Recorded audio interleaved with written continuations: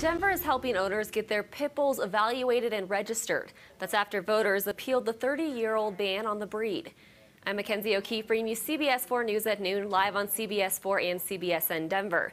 Now the process is underway to help owners make sure their dogs are legal. CBS 4's Rick Salinger joins us from the Denver Animal Shelter. And Rick, tell us about this process. Well, Mackenzie, after 3 decades and much controversy, pit bulls are now legal in Denver, but it does come with restrictions.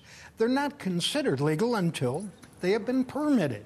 First, an evaluation is done to determine if they're an American Pit Bull Terrier, an American Staffordshire, or Staffordshire Bull Terrier.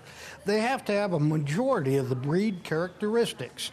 If they do, the owner pays a fee, the dog gets a tag to keep it, and the owner out of trouble. My daughter brought him home and suckered me into it, so I fell in love with him, and I wanted to keep him. So we're waiting on the verdict here to find out if Sadie qualifies as a pit bull. If so, she will need a permit.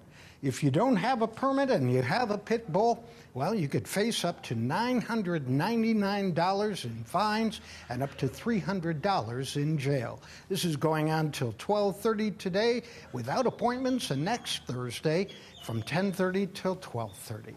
Live at the Denver Animal Shelter, Rick Salinger, covering Colorado First. Looks like they've been busy today. Thanks so much, Rick.